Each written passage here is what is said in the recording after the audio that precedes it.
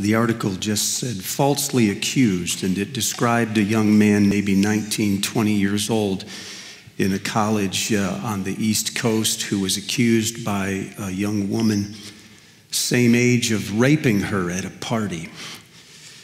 The woman said that while they were at the party, 2 or 3 men took advantage of her, and she listed him among the culprits, and he was summarily excused from the school, dropped from his football team, and dropped from his scholarship. The woman later came out and said that she had not, in fact, been molested by him, that she was accusing him simply to get the attention of another man in the school that she hoped would sympathize with her. But in the meantime, the young man had lost his scholarship, had lost his place in the school, lost his position on the team. And what did the school say to you, they said, when they approached you? He said, well, that's the problem. They never really approached me at all. They never asked whether it was true. They simply appeared one day and stripped me of my credentials and removed me from the school. And that was about a year ago, and I wish I could tell you that things had leveled off, that he had found a place, but to this day, he is still performing on the street, he said, near New York, because he is trying to get a career in music, still out of a school and a scholarship. Many times when I'm speaking to people who deal in prisons, I've spoken in prison on a few occasions, I'm warned when I go in, be careful, Steve, because everyone in the prison swears they're innocent. The trouble is that some of them actually are. Just last month in the city of Detroit, a man was released after 46 years in prison for a crime we now know he did not commit.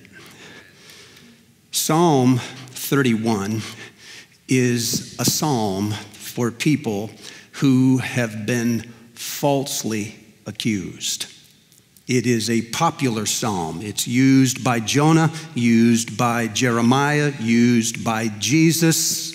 The most famous words in the psalm are in verse 5. Into your hands I commit my spirit.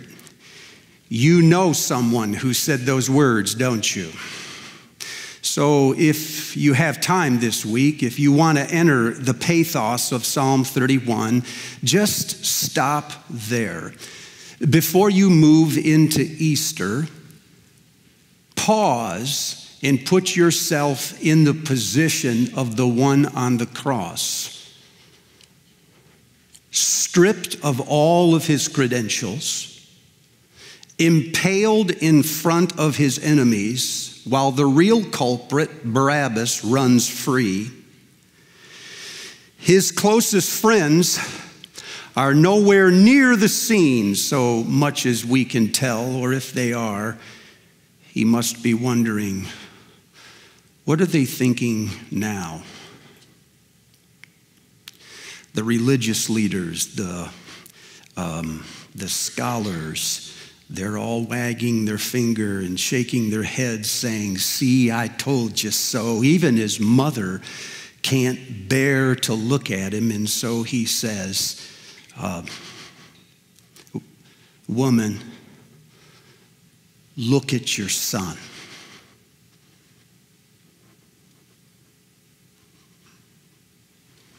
The first person to believe in you, the last to give up hope. Look at me.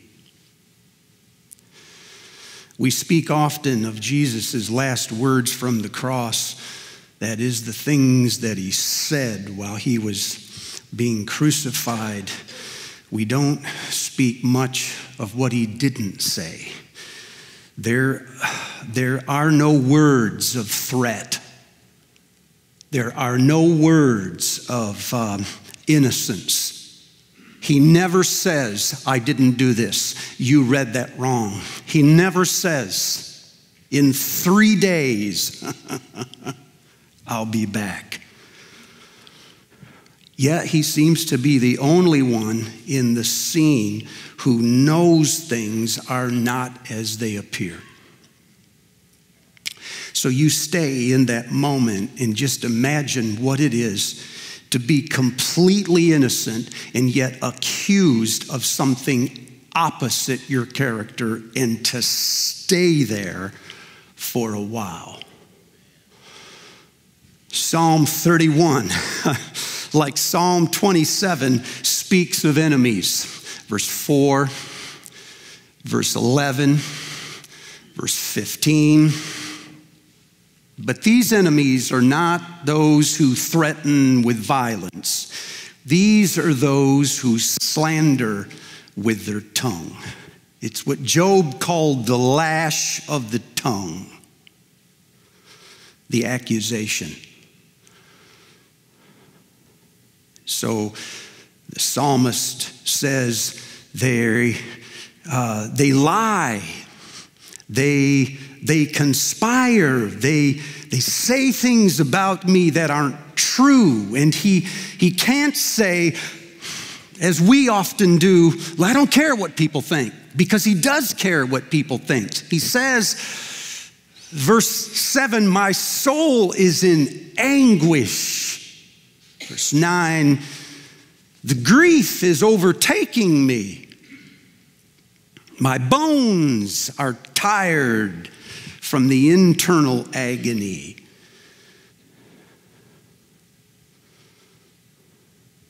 I am like a city under siege, verse 21, surrounded by people who are just saying things that they can't prove. Have you ever been in that situation?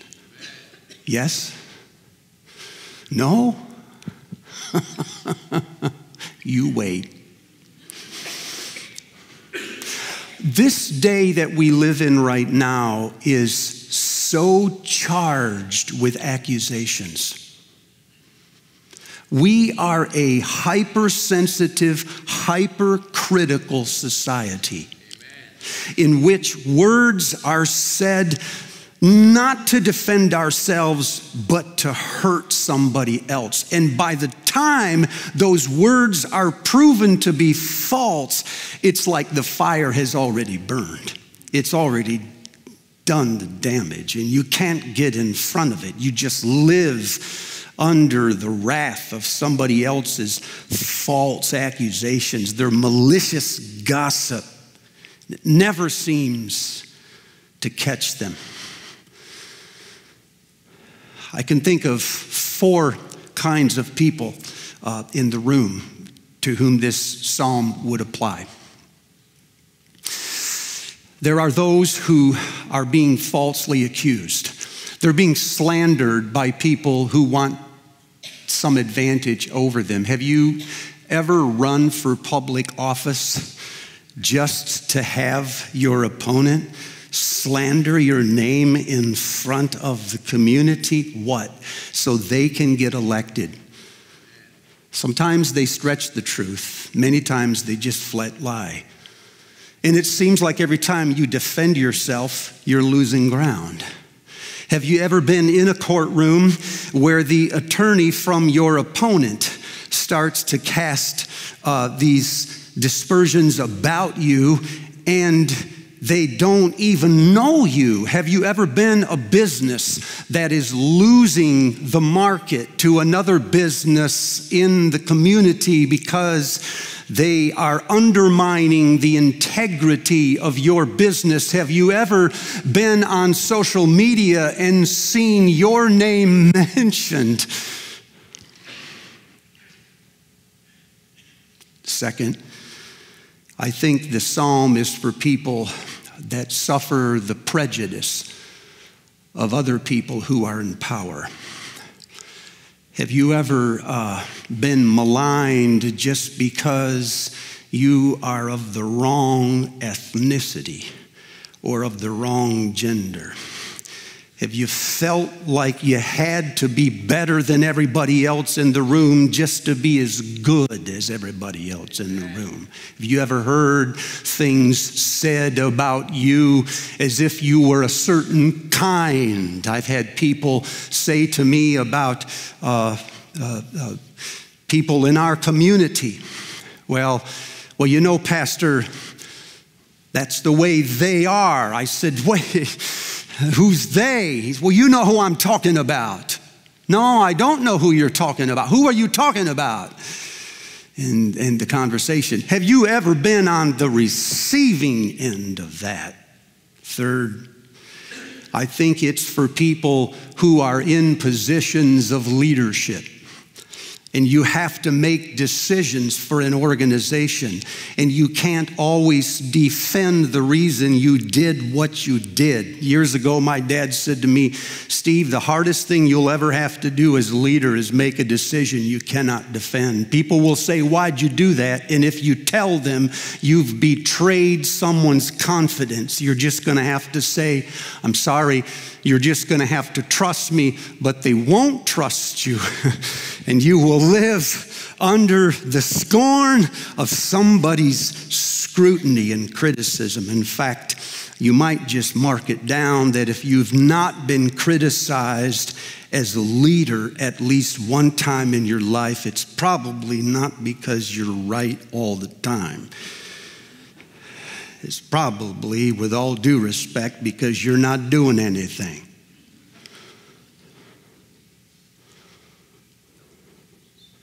It is the role of leaders to disrupt the status quo. Not all the time, but that's what they do, or their managers. And so it is the role of society to resist that disruption. If you never feel it, maybe there are risks you ought to take that you've already shied away from. Fourth, I think it describes people in a highly secular culture who are trying to hold forth the gospel of truth. I am talking about business leaders that physicians who talk to me about living in or working in a culture that is overcharged with secularism. It's biased against religion, as if somehow the more intelligent are the irreligious. And they face this bias every single day. I get letters. I got one about a year ago from a student that left our church to go on to a graduate program in the University of Minnesota. Bright kid, deep heart of faith. He's been gone a month, and the letter says, Pastor Steve, oh, I miss College Church. Oh, I miss my Christian university. I am now in a doctoral program for chemistry, and I think I'm the only one. While the professor who has the privilege of leading the discussion just can say things. I think it describes Christian universities who are trying to hold to their theological core, and while they're doing it, they get charged by society for this or that. And it's not only not true, people, it's the opposite of what the university stands for. Are you with me? In other words, what I'm saying is Psalm 31 appeals to probably 75% of the audience this morning, people that are trying to live the Christian life, and it is hard because society is slanted against it.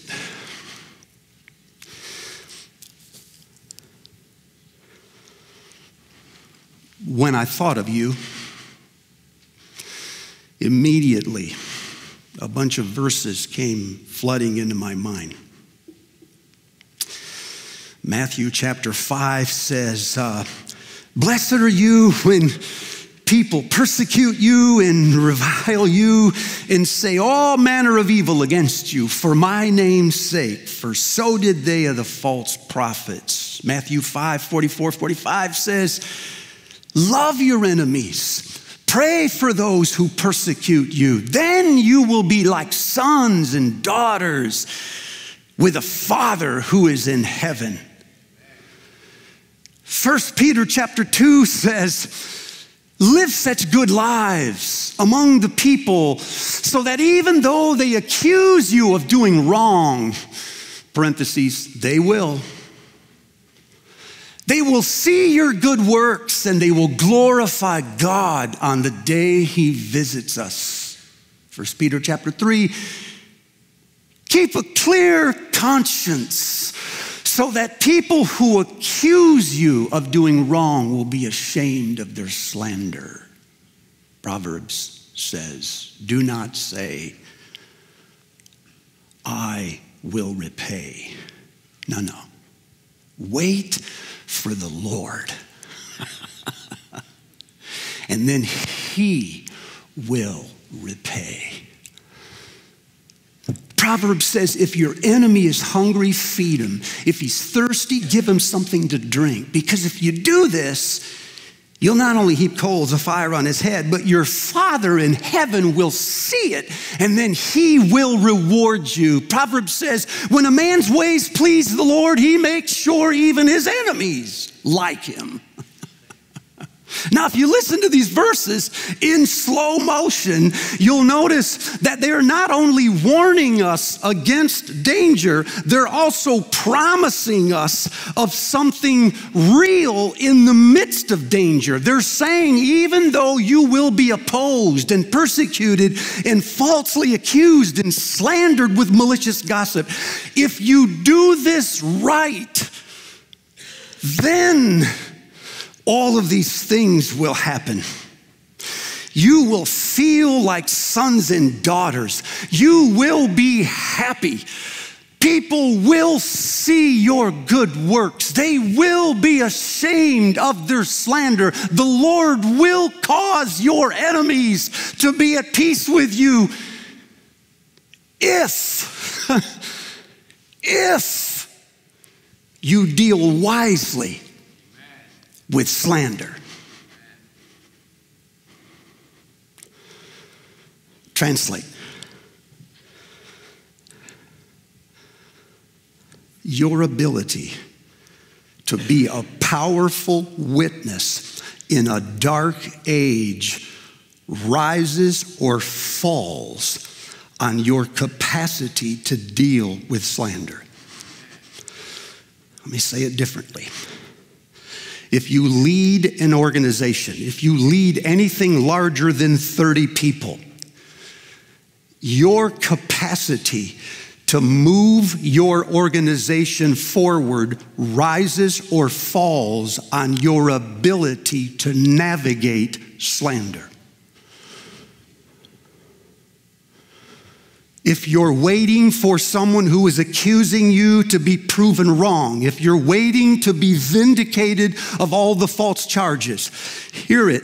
Your vindication rests on your capacity to handle false criticism.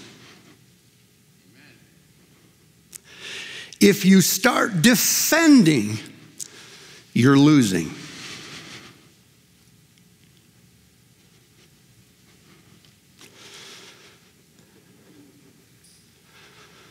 Peter says that when Jesus was on the cross, it's like he meditated on that scene I just described.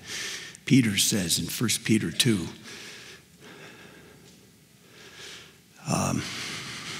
that he has left you an example that you should follow in his steps. Wait for it. There was no deceit in his mouth.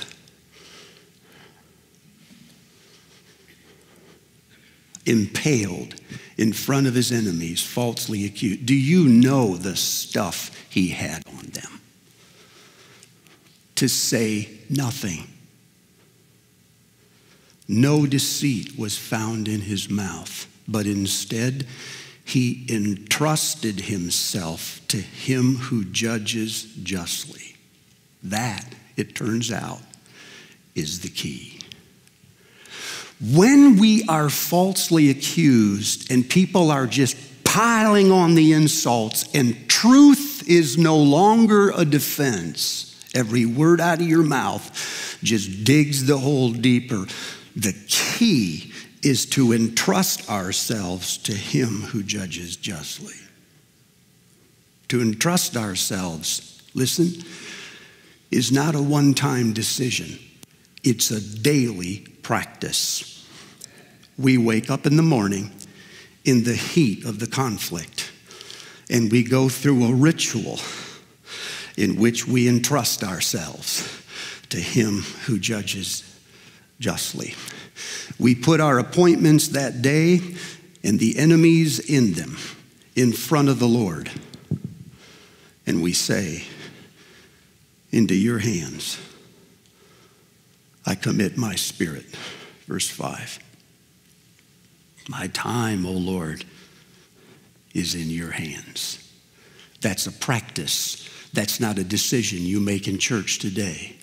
You'll do it tomorrow morning at 6 or 7 or 10, whenever you get up.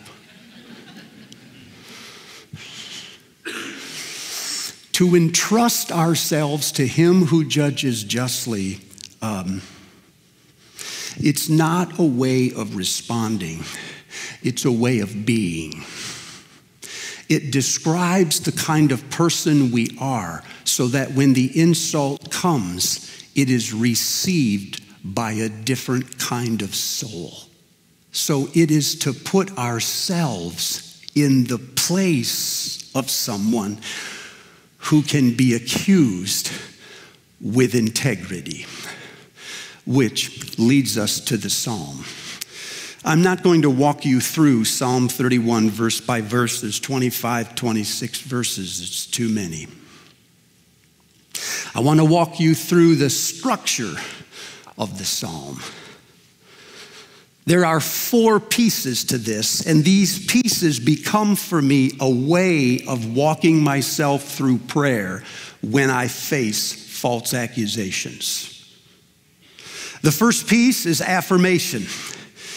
He says, in you, Lord, I've taken refuge. You are my rock and my fortress. Into your hands I commit my spirit. I hate those who cling to worthless idols, but I trust in you because you saw my afflictions and you put my feet in a wide and spacious place. The prayer begins by just telling God things about him and things that he has done for you in the past. You're going to be tempted just to focus on the criticism. No, start in the past, in the ways when God has been faithful to you, and articulate those things. And then quickly, the prayer moves to complaint.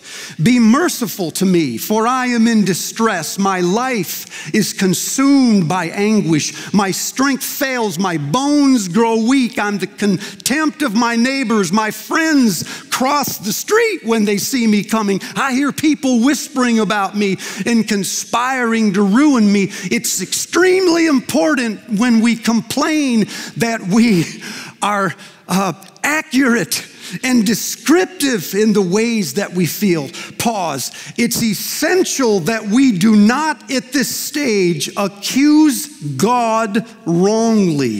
It is important that we stay in the place of how we feel and what the insult is doing to us.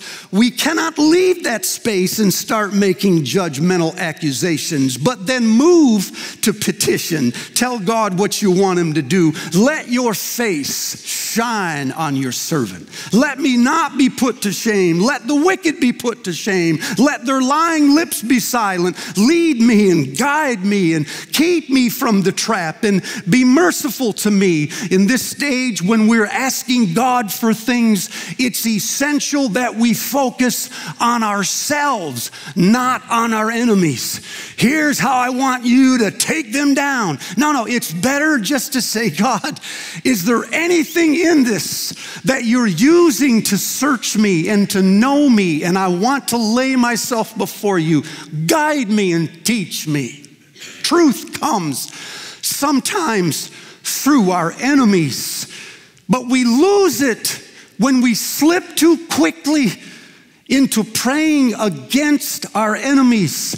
And finally, resolve at the end of the prayer. Oh, how abundant are the good things you have in store for those who fear you. In the shelter of your presence, you hide us from conspiracies and lying tongues. Right when I said, I'm cut off, you heard my cry. So you start with affirmation, you move to complaint, tell the Lord what you want him to do in you and for you, and then move to a time of resolve. You say, that's pretty simple. Until you're the victim. Then I can tell you how the prayer goes. Lord, this is what they're saying. And this is how they're wrong. And this is what I want you to do to them. And that's where the language gets very graphic. I mean, if our minds were a movie, it'd be rated R for violence. And then the second half of our prayer, though unstated, generally is, now, Lord, I'm going to wait and see how you handle this. And you don't handle it right, I'll handle it myself. And I will form conclusions about you that are not healthy. What we forget is that when we are being falsely accused, God has a mind of his own, and he is forming conclusions about you while you're forming them about him. So it is essential to stay in the present moment and to pray with hearts of integrity. You still there?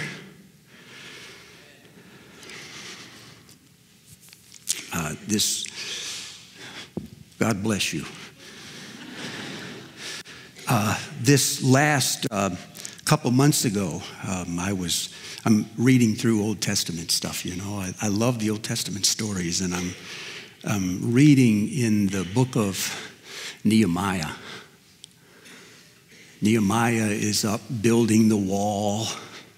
God put a fire in his heart. He went back to Jerusalem. He got a posse of construction workers, and he starts building the wall in Sanballat and Tobiah. Two names that shall live in infamy. Stay on the ground and start throwing slander and accusations against Nehemiah. And as I read that story again, I noticed that their accusations escalated, went from a misunderstanding, what are you doing there? To mockery. Even if a fox walked on that wall, he'd tear it down. To conspiracy. I know what you're doing. You're trying to make yourself a king. I'm going to go tell the king that already is in power what you're trying to. You see what's happening? Nehemiah, he says nothing. He just stays on the wall. Thank you, Zen. That's a good time to say amen. There's a powerful verse in there when Sanballat says, come on down, we ought to have a conversation. Nehemiah says, I'm doing a great thing and I cannot come down. Boy, put that on your wall. I am doing a great thing and I cannot come down. I made a series of notes to myself. I've asked for permission to share them with you. And so that's what I'm going to do. In the form of advice to people that find themselves falsely accused this morning. Rule number 1, you will be criticized. Or you're not doing anything. If you shine like the light, you will expose deeds done in darkness, even if you're not trying to do it. It's in Ephesians chapter 5. If you live such good lives, you will disrupt the status quo. And people who have something to gain from things staying as they are will resist you. It's their job. So if you're doing something against the grain in an organization, in the culture in general, you will be resisted. Learn the courage to be disliked.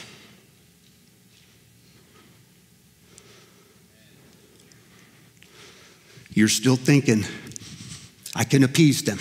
I can fix this. I can make this right. Watch my head. Number 2, you will face resistance, but number 2, you do not need to answer your critics. You do not need to defend yourself. You don't need to explain all the time why you did something, as if information is going to change the culture. You must beware the pseudo mission. Pretty soon, your mission will shift from the thing God has called you to do over to making people happy. You must not make that compromise. Your enemies do not need to intimidate you, and they don't need to stop you. They simply need to distract you. And you'll stop yourself. Third, you do not need to answer your critics, but you do need to finish your job.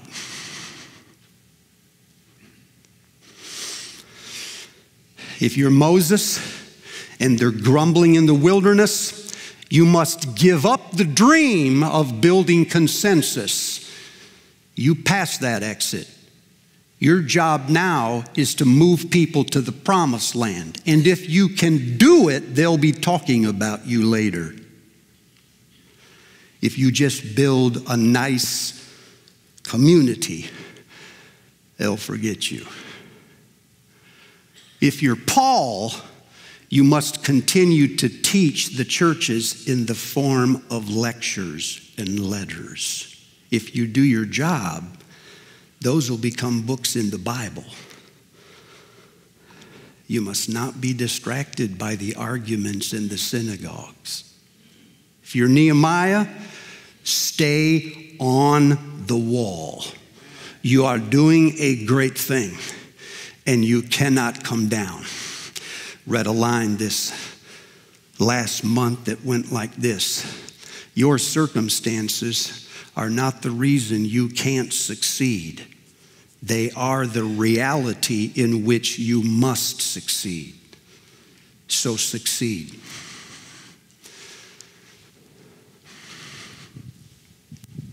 Fourth, in the heat of conflict, give God something noble to protect.